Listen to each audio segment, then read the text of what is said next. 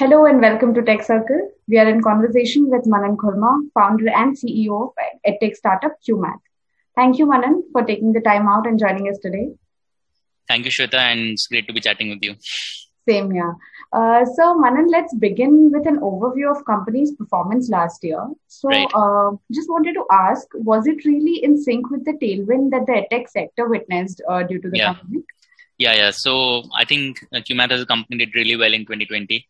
Despite the bad macro situation around COVID and all, I think EdTech in general and Cuemath in particular, we've done really well through the year. We scaled to more than 3 times of our previous fiscal year's revenues. And we also went international. So today we are present in more than a dozen countries across the world. So we have this live class platform that enables our teacher network to teach math and coding to kids across India and across the world. So we have scaled quite aggressively outside India as well. And we also managed to raise a new round of capital, about $40 million from new investors.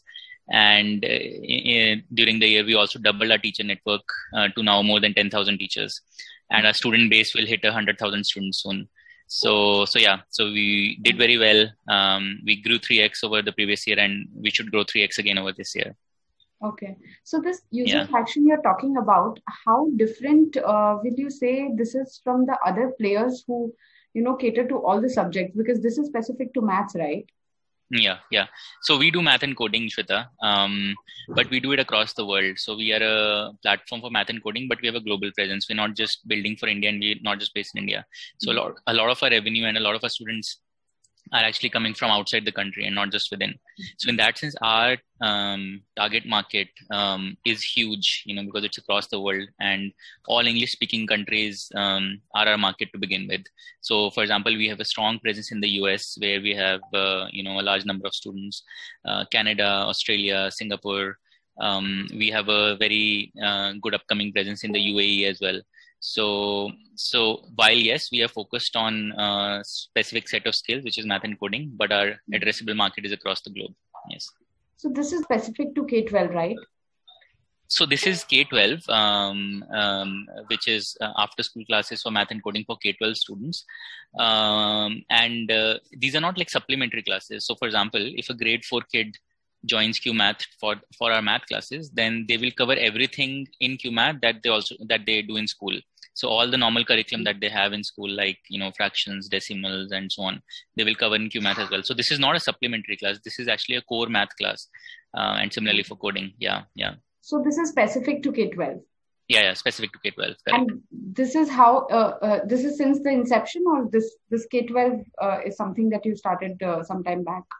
No, we started with K to 8, kindergarten to 8. Okay. Last year, we expanded it to K to 10. And this year, we have expanded it to 12, all the way up to grade 12. So we cover all the 13 years of school, from kindergarten to grade 12.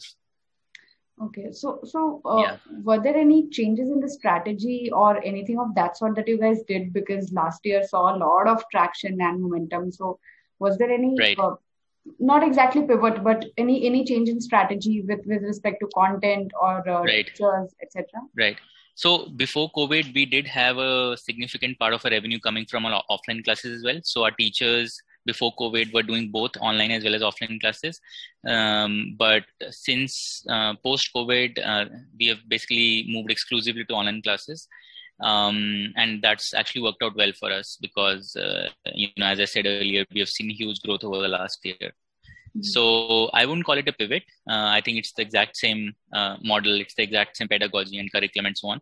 But yes, one major change that has happened is from a hybrid offline online company before COVID, we have moved to a completely online company, and we have gone international. So that's before COVID, we had a very small international presence, all organic. But since then, we have grown pretty aggressively outside the country as well.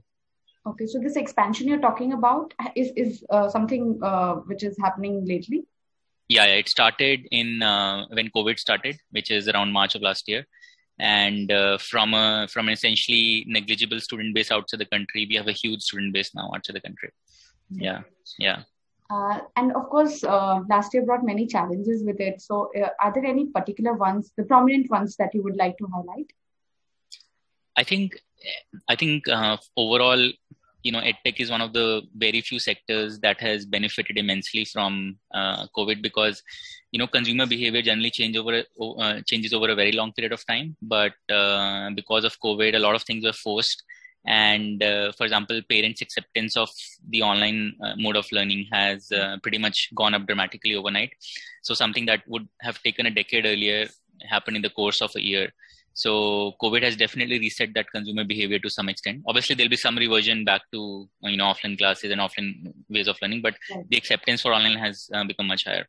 And India itself has a very deep education market, 250 million students just in India alone. But in our case, the market is actually global, and you have 1 billion students across the world who want to learn math and coding, right? So the opportunity is huge. I think now the challenge for EdTech players like us and for everyone else is there are twofold challenges. One is, how do you scale without burning insane amounts of money? How do you scale at a reasonable cost? How do you not overspend on, let's say, marketing and branding and so on, and still manage to scale well, right? That's one challenge on which I think we are doing very well. I think the second challenge is, how do you create outcomes at scale? So yes, you can scale to hundreds of thousands and millions of students, but can you ensure that every student is learning and benefiting from the program that they're joining? And I think ultimately the few players who will win this market and who will stand out in this market will be players who really engineer outcomes at scale. So that is something that we are working very aggressively towards. Yeah. Right. But yeah, EdTech is a great opportunity at this point in time. Yes. And do you see this momentum, Manan, continuing this year or in the years to come, or do you think it will subsequently diminish? No, for sure. The momentum will only grow now going forward. EdTech is now finally come of age, from a nascent industry before COVID. Now I think it's going to find dramatic growth, and not just in core segments, but also in a lot of other segments, like skilling for children, for example, not just the subjects that they have to do in school, like math and English and so on, but additional skills like, like coding, for example, has grown quite a lot, and communication skills and things like that will also grow. So I think EdTech as a whole will grow quite dramatically, and this momentum will definitely continue for the next few years. It will only grow. Yeah, that's what I feel. Yeah. And you spoke of expansion, and apart from that, are there any other strategies and plans that Cuemath has for, say, coming 12 months? Yeah, so we are investing heavily in our product. So our product is a live class platform that enables our teachers to teach math and coding to kids in India and across the world. And we are making a lot of investments on the product to make sure that every class is very engaging and every class creates strong learning outcomes for the student, and quality is monitored. We are building some AI tools as well to make sure that automatic monitoring of quality is happening, in terms of how the teacher is teaching and so on. So one area of effort is just making sure the product is really strong. Another area of effort is brand building. So we are planning a lot of campaigns this year in India as well as outside that will help us build Cuemath as the foremost math learning brand in the world. So that is another area of investment that we're going to look at. Yeah. And you guys raised some funding some months back. So is everything deployed as per plan? Yeah, I mean, we raised a large round. It was 40 million. So we still have most of it with us, and it'll be spent over the next 18 to 24 months. But we are also generating a lot of revenue. So our revenue scale is very good. So I think as of today, the financial situation is very, very healthy. Yes. And one thing I wanted to ask is about the trainers on platform, the teachers, the trainers. Right. How much that went up to, cater to the demand, the sudden traction that the platform would have also been witnessing at that time. So Correct. How did you guys manage that? Yeah. So we started before COVID, we had a little less than 5,000 trainers on the platform. That's already more than doubled over the last year through COVID. Mm-hmm. But because we are seeing this huge growth in demand, that number will only go up, and over the next year, this number will again increase by 50 to 100%. So, but our trainer selection process is very stringent. We select only 3% of applicants who apply to become Cuemath teachers. So we do source a lot of candidates from all over the country, and all of our trainers are based in India. So we do source candidates from all over the country, but then we put them through a rigorous selection and training process. And even after that, we'll upskill them and monitor them and so on. But yes, we've grown the network quite a bit. And also, interestingly, many of our trainers are now making full-time incomes on the platform, because they're teaching not just in India, but outside India as well. So some of our teachers will teach in evening hours in India and then in morning hours in other countries, and combined, they've become the primary earners in their family. So that's been a great success of this whole phase.